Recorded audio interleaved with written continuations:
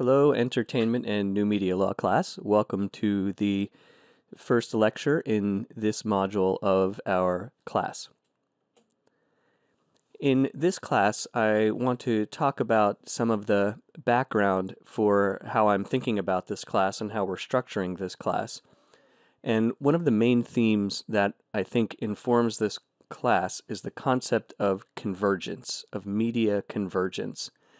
How are various different forms of media, audio, video, written word, music, film, all sorts of different kinds of media converging and coming together and being made available across various kinds of platforms so that you can have access to different kinds of media in all sorts of different ways. A good example of that, and one of the reasons I'm doing this class in this kind of hybrid format, is this class itself.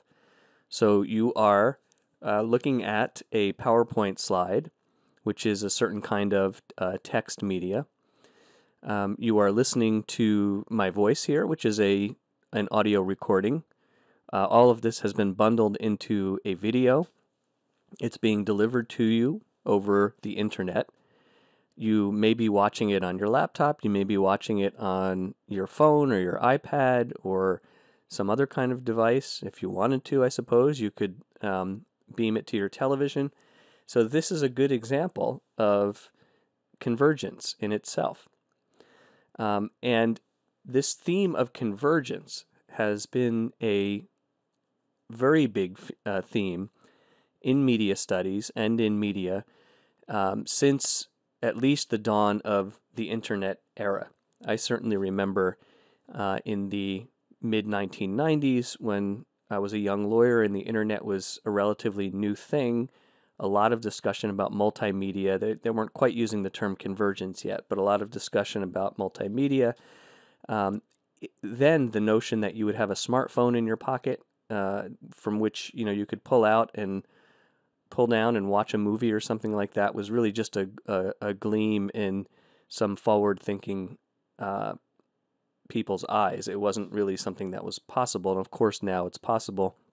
In the future, even more incredible things, I think, will be possible. So our topic in this class is this idea of convergence and how media convergence intersects with existing legal frameworks and how legal frameworks may change or need to change or ought to change in relation to the ongoing phenomenon of media convergence. So let's talk for a little bit in this lecture about what is this idea of media convergence and what are, just as a broad brush overview, some of the legal frameworks that will apply and that we'll be digging into in further classes in this module. So first, this question of convergence, and I'm going to give you some ways of thinking about convergence by a media scholar named Henry Jenkins, who is now, I believe, out at USC, who used to be at MIT. And Jenkins has written some academic work as well as a lot of popular work on this question of convergence. And this is taken from an article that Jenkins published in the MIT Technology Review in 2001. And if you'll notice, Jenkins at that time is pushing back a little bit against some concepts that were floating around at the time about what convergence is and what it means. Now, if you look at that date, 2001, 15 or 16 years ago, depending on when you're taking this class or hearing this lecture, that is obviously an eternity in the internet age. Quite a lot has happened technologically, quite a lot has happened politically and socially, and a fair amount has happened in the legal landscape since that time. So I think it's interesting to look at what Jenkins comes up with. A lot of what he's saying, I think, is still very important for today, but we can also think about it in terms of, how have things perhaps changed. So Jenkins is going to break up this idea of convergence into a number of different layers or buckets or categories. So the first thing he talks about is technological convergence. So the idea that where previously the technology relied on electrons, basically. So if you think about old cathode ray tube television screens or even tube radio sets, right? This is relying on the properties of electrons and electricity to communicate information. And now what Jenkins is suggesting is that all these different ways of communicating information, whether it's over radio, whether it's television broadcasting, are now all converted to the digital domain. Now, of course, the digital domain involves, the layer of physics too. Everything has to obey the laws of physics. So when you're communicating information digitally, you're still involving, atoms and then more fundamental laws of physics. But the point is, everything is digital now. And when everything is digital, you've got a medium, a kind of currency, so to speak, that will allow anything to be exchanged, any kind of media to be exchanged. In the past, you couldn't really readily convert, say, a radio broadcast to a television broadcast. Of course, you could do it, you could retransmit it, you could record it and retransmit it or something like that. But there were issues about loss of signal, loss of integrity of the data. The more recordings you make of an analog tape, the information degrades, the data degrades, the quality degrades. That doesn't happen in the digital domain. So the second thing Jenkins mentions is economic convergence. So here he is suggesting that the entertainment industry in particular is beginning to integrate. And he talks here about the horizontal integration. So if you think about the way industries are structured, or the way the delivery of a good or a service is structured, you can think about a vertical kind of integration. So, how are things produced? How's the most basic unit? Let's take something a little more tangible, like building a railroad, right? So you've got steel that you need for the rail lines. Somebody's producing the steel. And then you need someone to take that steel and to manufacture the raw steel into railroad lines. So somebody's got to do that.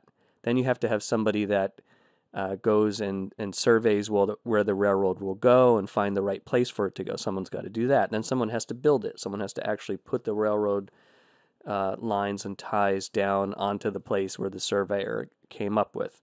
Right? And then someone has to build the engines and the rail cars and engineer those. And then someone has to actually be able to pilot the engine, be an engineer, all those sorts of things. So you could have different companies delivering all those services, or you could vertically integrate that into one company delivering all those services. And indeed, we saw all that in the 19th century, and that was what led to the first comprehensive antitrust laws in the United States, was the integration of those industries and the question of whether that was a healthy thing for the economy or not. So that's kind of a vertical integration.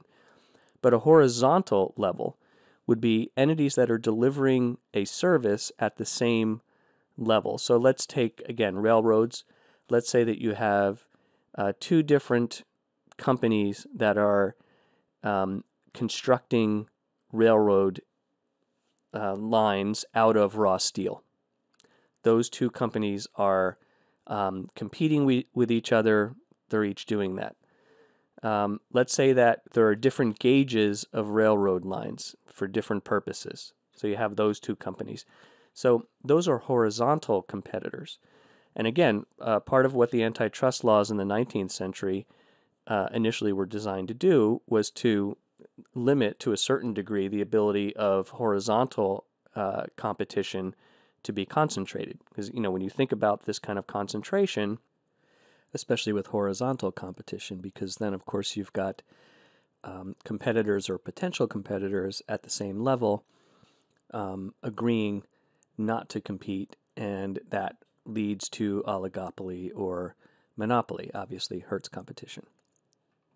And so Jenkins suggested back in 2001 that this is what is happening in the entertainment industry, that you will see a small number of large players controlling a variety of outlets.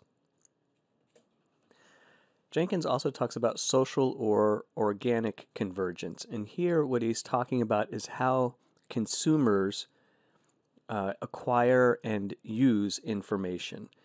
What kinds of outlets do consumers use to get information? So whereas in the past it might have been that people would get their hard news from a paper newspaper and would get their softer or local news from a local television news broadcast, again, Jenkins said those channels will begin to converge.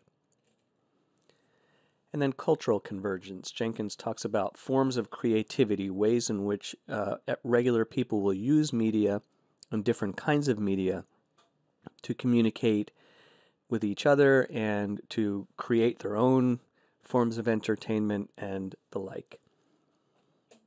And then Jenkins talks about global convergence. So the fact that you're transforming atoms to bits and you're creating this new digital media and that this is accessible globally over the internet means that various different cultural channels that would have remained separate or at least somewhat distinct will begin to blend and merge. So I think if you look at all these areas of convergence that Jenkins was talking about in 2001, in many ways they definitely resonate today, maybe even in ways that Jenkins himself would not have fully anticipated. Certainly global convergence, certainly degrees of cultural convergence, social convergence, technological convergence. Maybe the one that is the most interesting, though, and that perhaps didn't quite play out exactly the way Jenkins thought it would, is this question of economic convergence. So when Jenkins is writing in 2001, some of the big players that were around in 2001 are not even really around anymore. And some of the big players today weren't really around or around substantially in 2001. So the market perhaps has not developed in exactly the way that Jenkins was thinking in 2001. It has developed in ways that perhaps are more competitive than he would have thought, or in some ways perhaps there are still movements toward horizontal integration. And that's that question of how the markets, how the business environment, how the entities that are delivering content, creating content, and able to do that, how they are competing with each other and relating to each other is going to be one of the themes of our class. So it's one of the themes of how the law is going to relate to this era of new media. One of the things I think I put in one of the early course descriptions here was talking about the phenomenon of the professional YouTuber. This was something, of course, that didn't exist in 2001. So now you have people like, say, PewDiePie, the guy who reviews video games, making millions of dollars putting up YouTube content, and it's content that in the not too distant past nobody would have really paid any attention to at all. So you do have that phenomenon. You do have individuals who are able to not only make a living but make a very good living creating and curating and producing content. But the question is, how long will that kind of thing last? How long will that sort of disruption last? And or to what degree will there be a broader kind of corporate control concentrated in the hands of a few very small media companies over that kind of content? And indeed, the acquisition of YouTube by Google raises that very kind of question, because while Google isn't owning or controlling PewDiePie per se, Google does control the channel. And what Google does with things like DMCA takedown notices on that channel can have a big impact. And we'll see that when we talk more about the DMCA. So that was Jenkins in 2001. This quote that I have up on the screen is from an article in The Economist April 17th, 2000.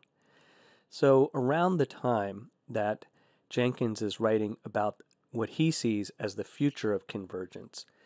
And I think the really interesting thing about this quote is it's also talking about this idea of convergence that was in the air that people were talking about in the late 90s, mid to late 90s and early 2000s. But notice what The Economist says in this article, and it's really kind of amusing even to look at it. The internet was seen as making the media business in the 21st century. It was going to slash costs, it was going to boost revenues, it was going to lower barriers to entry, but the internet has not lived up to these hopes.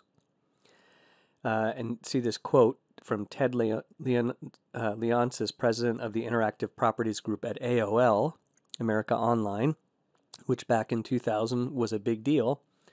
Digital entertainment has been a failure.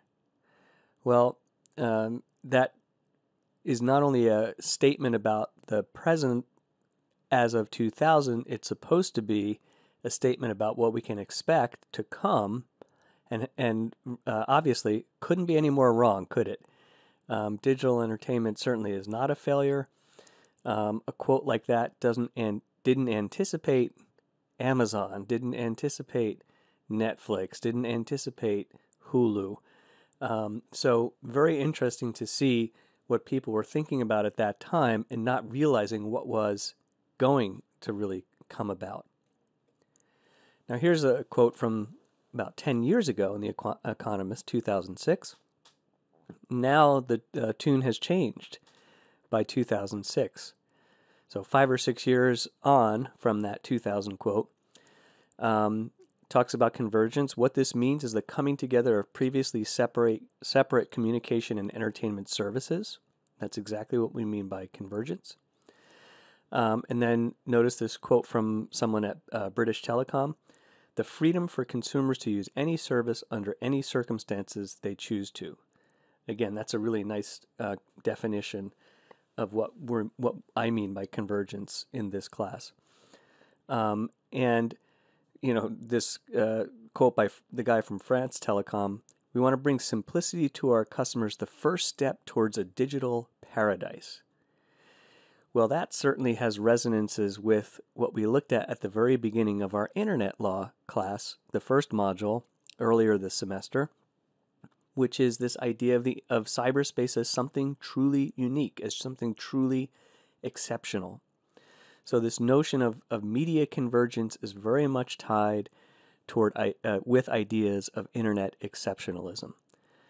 Now, I don't know how much this guy Didier Lombard really believed in internet exceptionalism, how much this is kind of marketing hype, but nevertheless, this is the vision, that it will be seamless, that you will have whatever media entertainment you want at your fingertips, and it will be transparent as to the channel in which it comes from.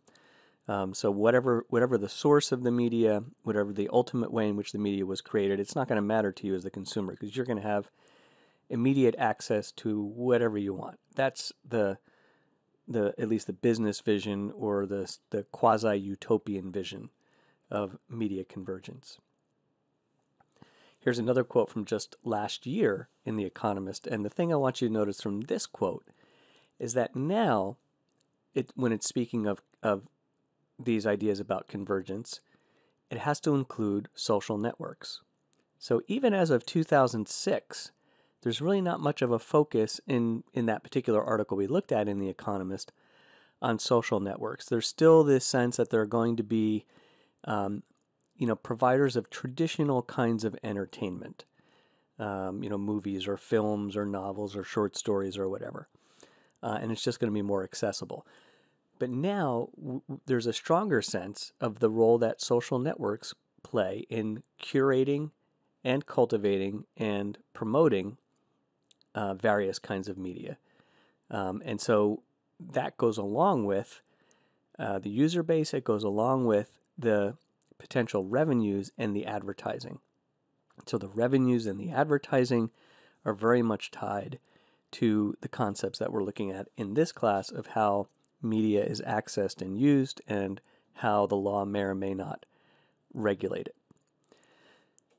The question of advertising in that same issue of The Economist, which was an issue that focused on new media, had these graphs in them which just show kind of traditional advertising spend, kind of classified ads, other television, newspaper, magazine, radio, and so on.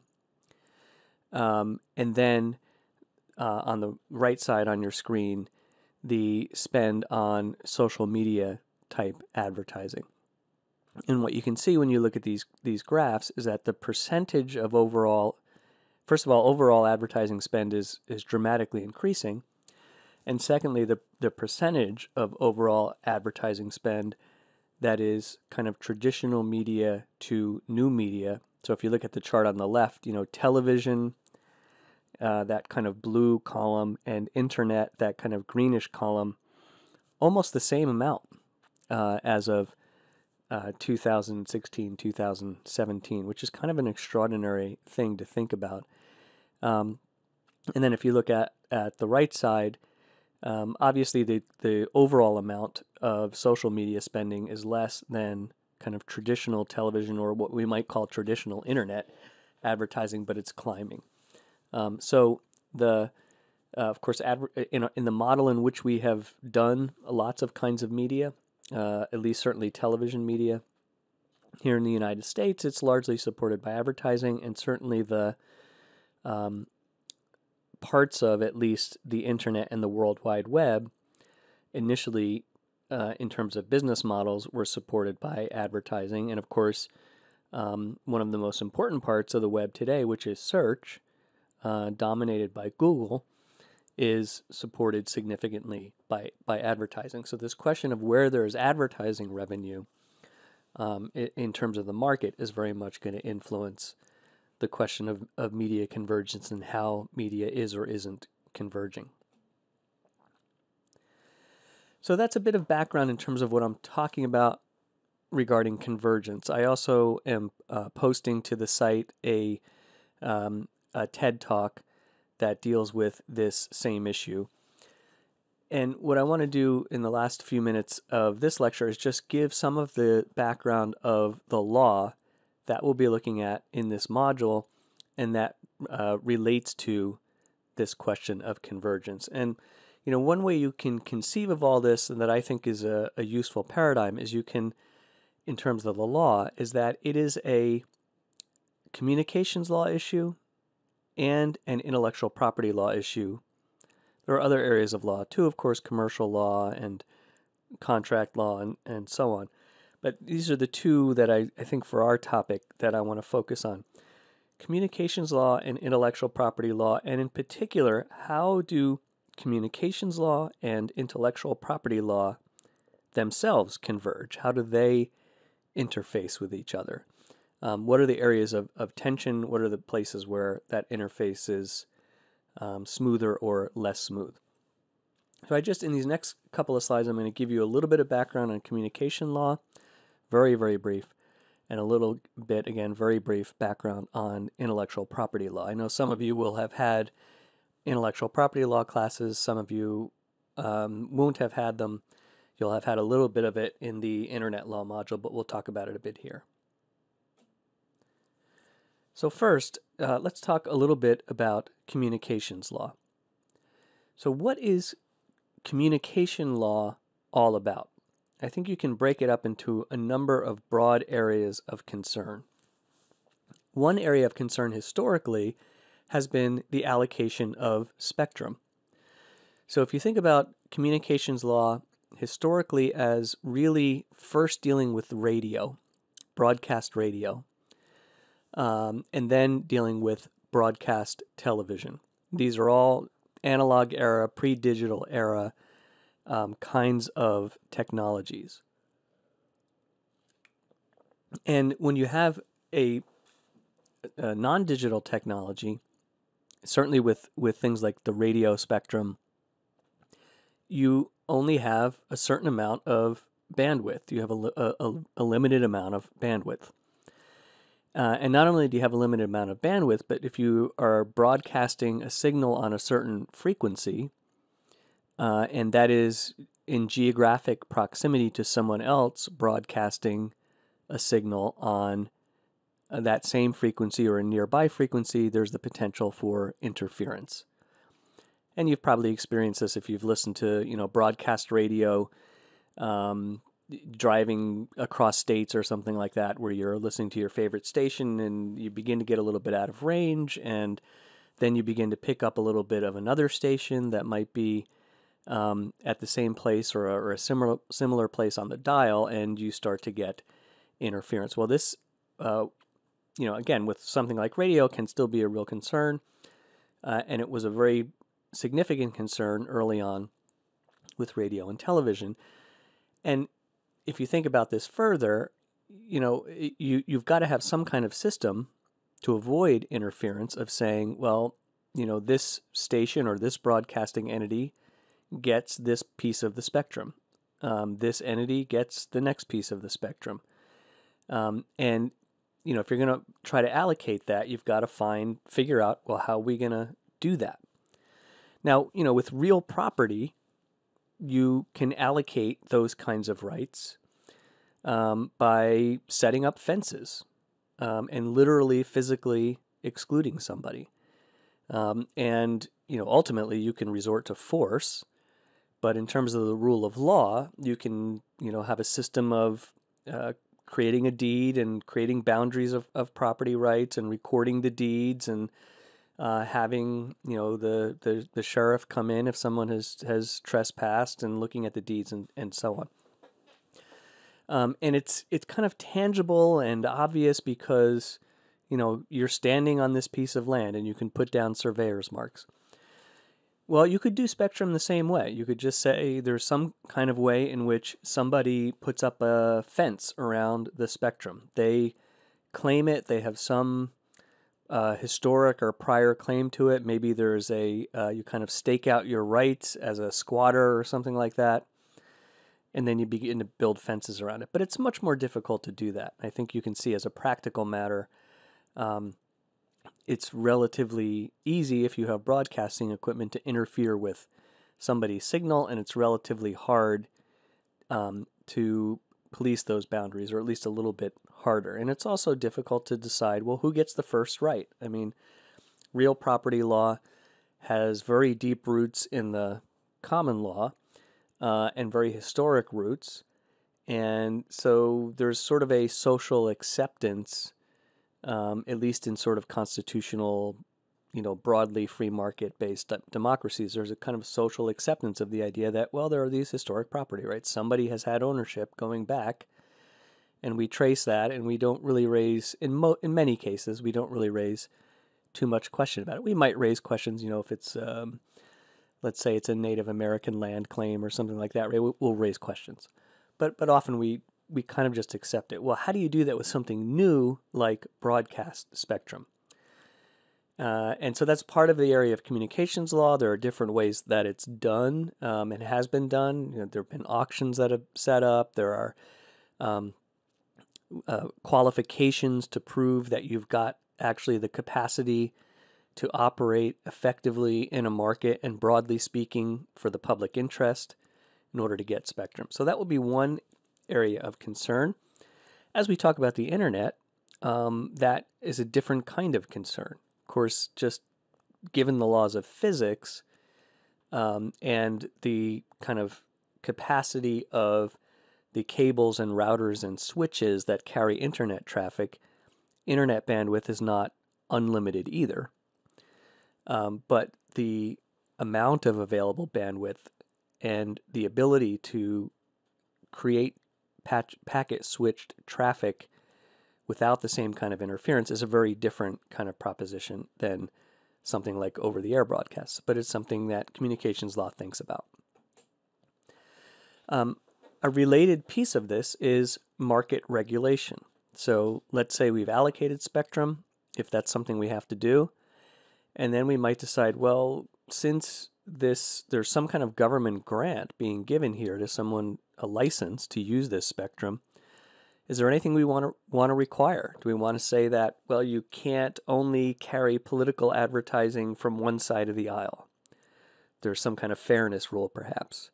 Are there certain kinds of signals that you are obligated to retransmit and not block? Are there interconnections that you're obligated to make with other providers in other geographic locations? How do we deal with the infrastructure, the physical infrastructure you have to create? So when you get into something like telephone communications, for example, because radio's an area, telephone's an area, television's an area, and eventually cable television will be an area. How do you attach those wires to poles in a local municipality? How do you get a right of way to do that, right? All those kinds of things, that piece of infrastructure, part of communications law, broadly speaking. What about content? Again, you're giving some kind of government grant or license. The First Amendment presumably applies, but what are the limits? Are there going to be rules about obscenity? Are there going to be rules about whether certain kinds of programming is accessible in a local area? For example, rules about sports team blackouts. Are there going to be rules about having to carry certain kinds of local programming?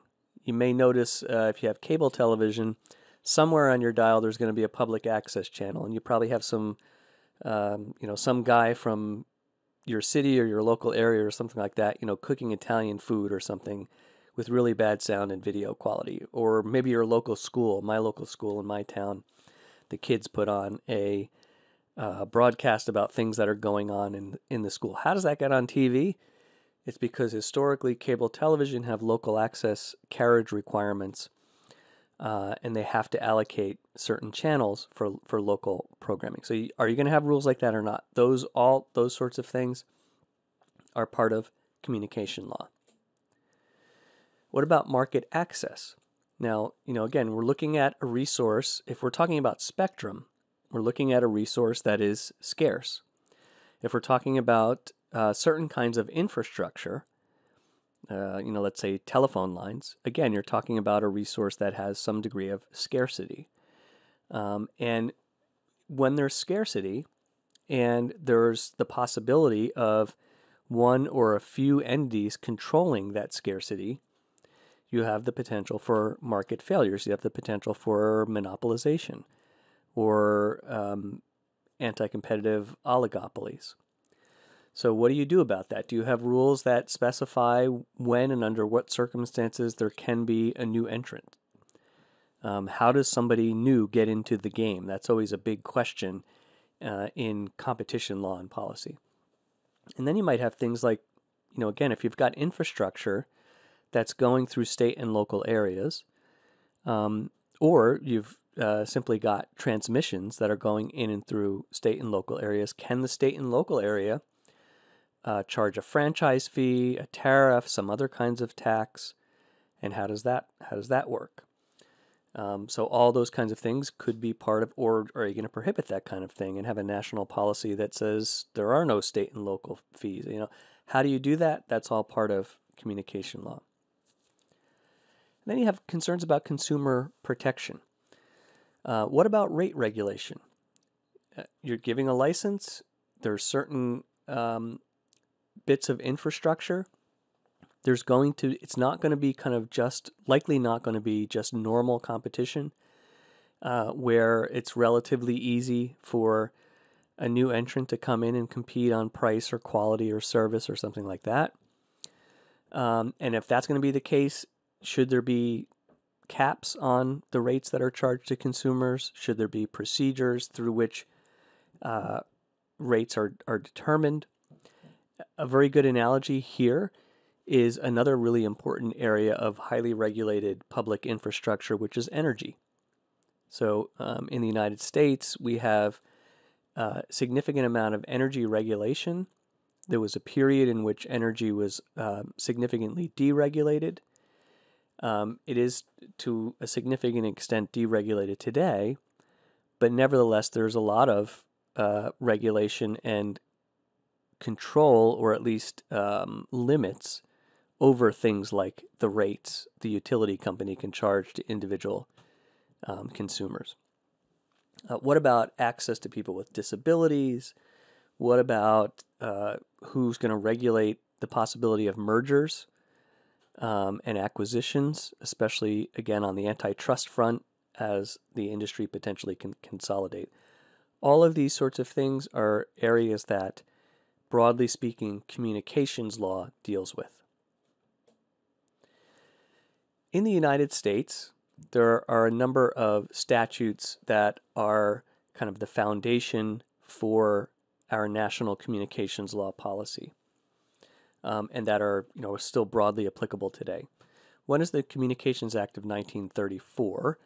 So the Communications Act of 1934, as you might gather, initially is broadly concerned with radio broadcast. And in the Communications Act of 1934, the Federal Communications Commission, the FCC, was established. So the FCC, of course, is the federal regulatory body that is making rules and doing enforcement, and that is absolutely central to communications policy in the United States today. We saw a little bit of that in our Internet law module, of course, in the debate over network neutrality, through which the FCC is regulating certain aspects of Internet commerce, and effectively is arguing that the Internet, the World Wide Web, is part of this kinds of communication infrastructure like broadcast television or radio or telephones and so on, and that's part of that big debate. The Communications Assistance for Law Enforcement Act, or CALEA, involves the ability of law enforcement to obtain certain kinds of information from certain information providers, like telephone companies. Can the FBI plant a trace device on a telephone line in order to figure out numbers that are being dialed? Can the FBI get from the telephone company subscriber information?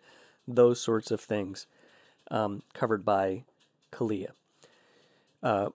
If you take the computer crime and or the national security modules in my Internet law sequence, we'll talk a little bit more about CALEA, but we'll also talk about the Electronic Communications Privacy Act. So the ECPA is kind of like, in a way, CALEA for email.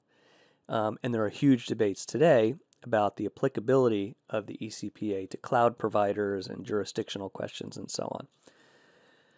The Cable Communications Act of 1984, the Satellite Home Viewer Act, obviously these are statutes that are dealing with the development of the cable and satellite television industry.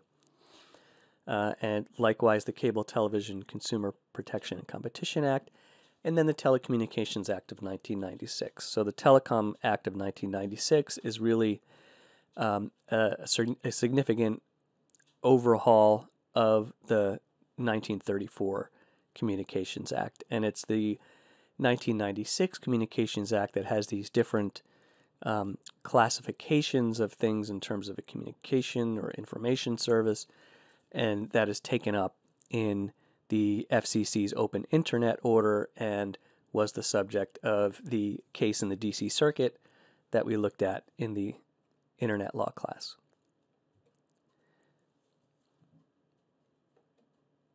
There are also various state and local laws and rules that relate to communication law. And, if you think about it a little bit, because communication law involves infrastructure resources like poles and wires that have to go through local areas, there's got to be some kind of overlap between these state and local rules and these federal rules. So that's our just broad general introduction to the themes of communication law. What about intellectual property law? So if you've had an IP class, this will be familiar to you. If you haven't, you've heard a little bit about this in the Internet law module, but just as a refresher, The areas that I have up here on the screen, patent, trademark, trade secret, copyright, are traditionally thought of as kind of the broad areas that comprise intellectual property. So a patent, really a utility patent, is a way of having an exclusive right over an invention. The basic requirement is that it's new, useful, and non-obvious. There you have to file a specific form of document and make certain disclosures to the patent office. The disclosures you make are examined against the prior art, against the universe as defined by the statute of what has come before. And you have to show that you've really done something different. You've done something new. You've done something that wouldn't have been obvious to a person of ordinary skill in the art. And then it's defined by the patent claims. So in a sense, a patent is very formalistic. A trademark is a name, word, symbol, or device that identifies the source of goods or services, and it goes with the goodwill of the entity that is selling those goods or services or distributing those goods or services. In the United States, you acquire trademark rights through use of the mark in commerce, and you can formalize those rights through a federal registration. In most of the world, you acquire trademark rights initially through registration, and then generally you have to use in commerce to keep the rights. In any event, the trademark rights are about goodwill, about brand names, and we looked at trademarks as they intersect with internet law in some degree of detail in the internet law class when we did domain names. A trade secret is something that has something that is kept secret or confidential, and that has economic value in virtue of being secret or confidential. Now, we usually think of something like, the secret recipe for Coca-Cola or something like that. So a formula certainly can be a trade secret, but it can be much broader. It can be confidential information that is, say, a pricing list, a customer list, things like that aren't broadly known or knowable. And then the last piece here is copyright.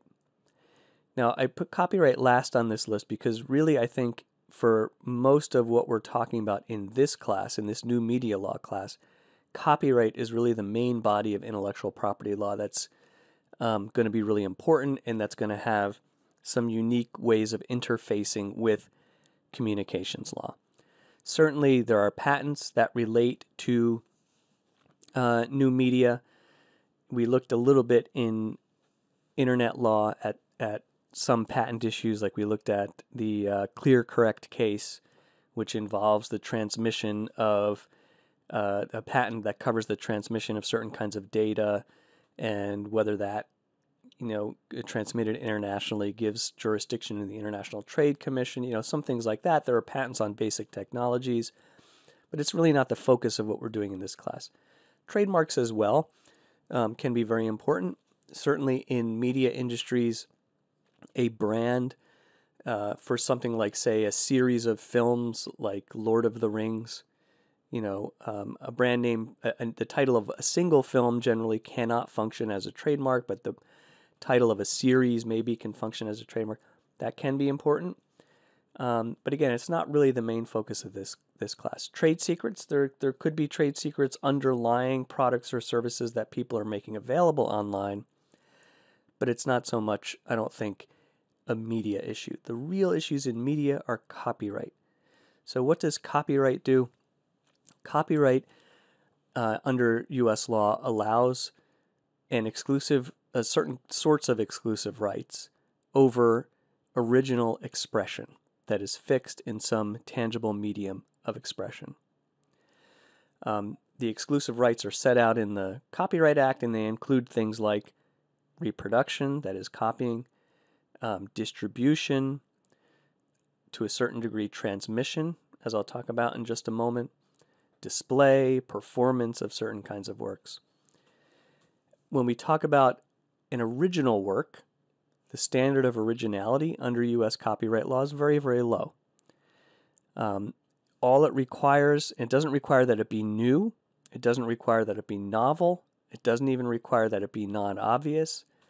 All it requires is that it have some degree of creativity from the claimed author of the work. What is the appropriate degree of creativity? There's no way to define that for sure, but one way to do it is to sort of look at case law. There's a famous case called Feist versus Rural Telephone from the U.S. Supreme Court, in which the court said, well, a white pages phone directory listed alphabetically, if you remember physical phone directories, the white pages listed alphabetically, that's not enough. That's an obvious thing. It's so obvious. It's really not just obvious, but it's the only way to do it as a practical matter. Well, if it's the only way to do it as a practical matter, or if it's just factual, and it's just a set of individual facts, that's not enough. But if there's anything beyond that, it's going to be enough. So it's really easy to obtain copyright under U.S. law and under copyright law pretty much most places in the world, because copyright law is very much coordinated under some international treaties, that some of which go all the way back to the 19th century. So it's easy to obtain a copyright. It's actually hard to identify works that might be subject to somebody else's copyright sometimes, because there's really not a way to have a meaningful central registry of copyrighted works. You can do that with a patent because you have a specific set of claims. Even then, it's kind of hard to do, but you have a document with a specific set of claims. Copyright, it's impossible to do. So the right is very broad. It can be difficult to identify and clear the right. That creates all kinds of problems with enforcement. And it also creates all kinds of problems for intermediaries who might be making copyrighted material available to others, even if they didn't create the material themselves. That's a significant overlap with communications law, because it is the intermediary, the communication provider, making the material available. If they're distributing it, if in some cases they're transmitting it, if in making it available they're reproducing it, or if they're even facilitating infringement, that could be an act of primary or secondary liability, infringement, by that communications entity. So if we want to kind of manage this, we might have to have some kind of safe harbors and exemptions for the communications entity. Well, here's where we get to a few of these areas of intersection between communications and intellectual property law. So the first broad area is the Copyright Act of 1976 as it relates to cable television. And I gave you an excerpt from the Supreme Court's Aereo decision that gives a nice discussion of that background. So the Copyright Act of 1976 amended the Copyright Act of 1909, which was the primary copyright statute in the U.S. before the 76 Act. Now, it did a lot of things substantively to copyright law to bring the U.S. more fully into compliance with an international treaty called the Berne Convention. It changed the nature of the term of copyright, it changed the way copyrights are acquired, and those were huge, important changes. In addition to that, the Copyright Act of 1976 dealt with a problem that had arisen relating to cable television. And as you see in the Aereo case, the way cable television first worked, the very earliest versions of cable television, was that in some local communities where it was difficult for individual households to get good television reception from over-the-air broadcasts, a large community antenna would be set up. That large community antenna, or it could be in an apartment building or something like that, and the community antenna would take the over-the-air broadcasts and then would distribute the over-the-air broadcasts through wire to the individual television sets. Those were the very early rudimentary cable systems, and they developed into kind of bigger systems. And the issue that was litigated then was, were those community television systems infringing copyright by improperly distributing copyrighted broadcast television works? And for a number of reasons, the courts all the way up through the Supreme Court decided that no, those community cable television systems were not infringing copyright. They were not technically distributing improperly under the Copyright Act. Well, the broadcast companies, of course, didn't like this, and so they argued that the act of retransmitting broadcast television should be deemed an act of copyright infringement. And in fact, that's part of what the 1976 revision to the Copyright Act says. So it adds a transmission right, and it says that the retransmission of something like a broadcast signal is an act of copyright infringement. Well, if that's the case, how do we still have cable television today? Because there was a compromise in the statute. And you'll see this often in copyright law, where there's a new technology, a new business model, a very important or potentially important new market that is causing disruption in the industry and that's causing conflict with the existing copyright doctrine. Sometimes the statute will be changed to create a right that governs the new technology, but then to create a statutory licensing mechanism. So what happens in the 76 Act is that if you qualify as a cable television provider, and you fit that definition and qualify as it, at it, and there's an interface here with the FCC regulation of cable television, then it's not an act of infringement to transmit if you are paying a statutory license or royalty. So it's not a pure market mechanism. It's not left to just kind of willy-nilly or piecemeal, I should say, the market deciding, but the government is regulating the way the market develops, and it's regulating the kind of royalty that the broadcasters get. A fairly common kind of solution under copyright law. But it defined very particularly what a cable television company is. And then there are other developments of it that relate to satellite television. That issue, as we will see, as we read more of the Aereo case and other cases around it, is becoming really hot and important today. I think it's one of the most important areas of new media law today. Because the question is, outside of something that's clearly a traditional cable television company, like Comcast or something, when is internet-enabled television a violation of the Copyright Act? Or when is an internet-enabled sort of television provider actually functioning as a cable television company entitled to the same kind of statutory license? Or when is it not a transmission at all and therefore not infringing? Those are really important areas that relate to this question of convergence, because this is a place where the law is really impacting control over the new ways in which the medium is being used. Okay, I have up here the Digital Performance Rights and Sound Recording Act of 1995. I gave you a nice little article summarizing some of the provisions of that. We'll talk about it a little bit more when we talk about the law of digital music.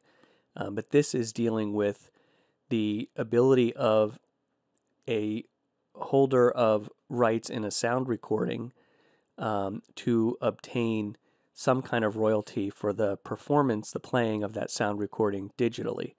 And it relates to the previous way in which there were not rights for the holders of a sound recording right to obtain performance rights for the playing of the song of the recording over broadcast radio. I'll talk more about that when we talk about digital music.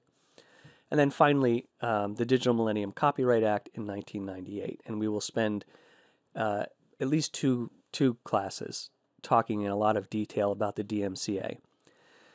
Briefly, what does the DMCA do? Well, I mentioned that issue with a communications infrastructure provider potentially being liable for copyright infringement for materials that are transmitted over their system, either directly liable or secondarily liable.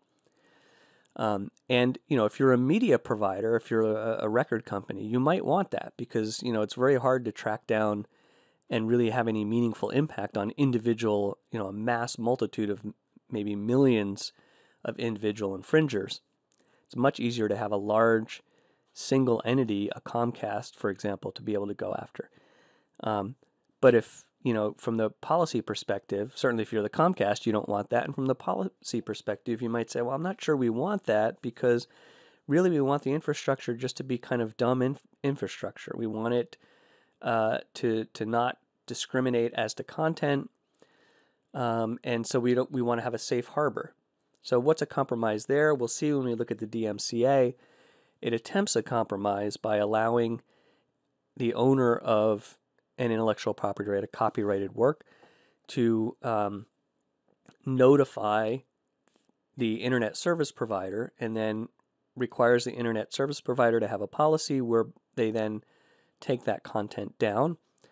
And then there is some kind of opportunity for the person who put the content up in the first place to contest that notice. And all of this, at least at some point, short of infringement litigation. We will talk about this in a lot of detail. There are some particular parts of it, like what really constitutes notice that they're infringing works. When is it that there's so much pervasive infringement that there should be some kind of constructive or what's called red flag notice? Are copyright holders abusing this by sending too many takedown notices? Do the copyright holders have to take into account the question of fair use before they send in those? A variety of things like that that have been litigated and are being litigated as we speak, that are really fundamentally important for this area. So this is our basic overview: convergence, background of communication law, background of IP law, the intersection of communication and IP law, and those are the topics that we'll continue to be talking about throughout the semester. So this is the end of the lecture, and I will see you at our in-person meeting on Thursday.